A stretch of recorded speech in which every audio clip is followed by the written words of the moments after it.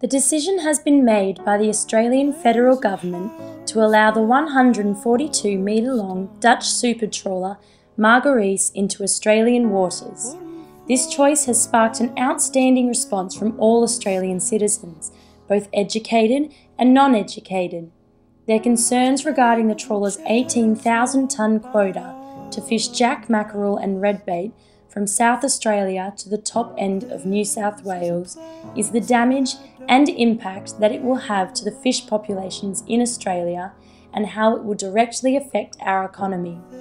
After the banning of the super trawler in Africa, the Australian government must consider the consequences and impact that it may have on sustaining the environmental aspect, economical issues, and sociological safety of the nation.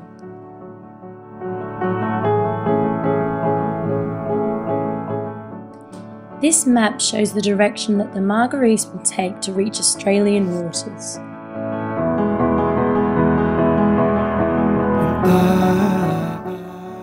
These maps show the areas in the Australian waters that the Margareese will enter into to fish.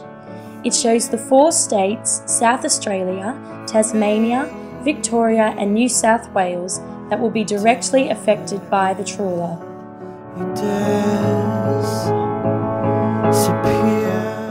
Careful research by the Australian Fisheries Management Authority provides data which outlines the fish stock levels over a 2-year period through monitoring the various species that is expected to be caught by the super trawler.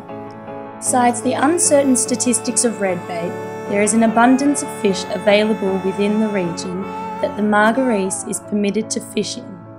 They are not considered overfished, therefore the AFMA show no concern in the security of the fish levels.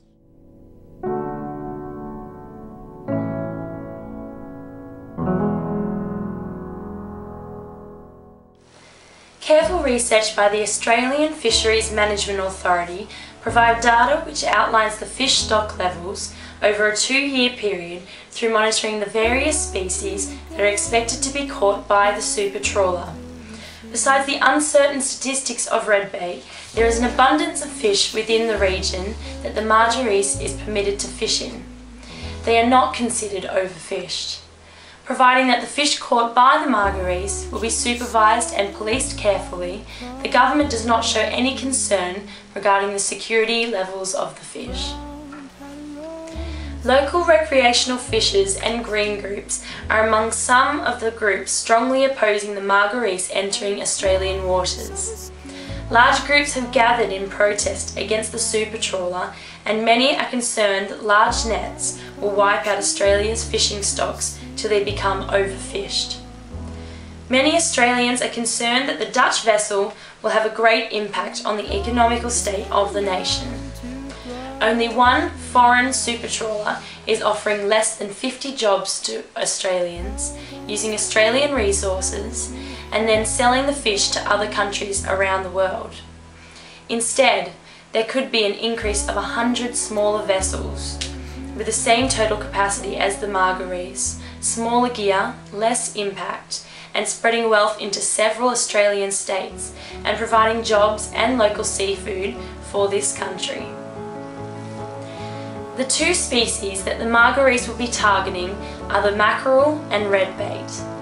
These are both key fish preyed on by bluefin tuna, sharks, seabirds, and other marine mammals such as fur seals and dolphins. If these species numbers deplete, the food chains will consequently be affected.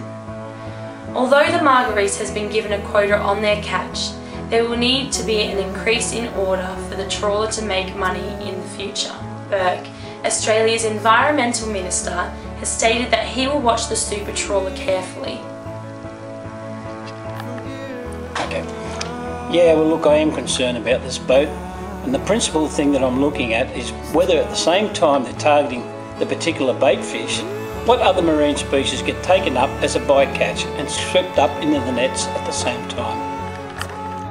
Mr Burke will oppose and override the decision to allow the trawler in Australian seas if this is the case.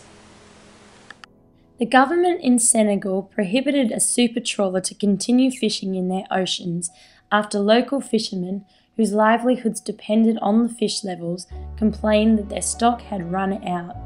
The consequences have left the country in economical disorder and put many out of jobs. It will be a long time until the fish populations can return back to their normal numbers after the devastation that the super trawler caused. As the world population continues to increase, so does the consumption of our natural resources. In order to sustain the growing population, non-renewable resources such as aquaculture must be carefully monitored and supervised, otherwise the resource will run out.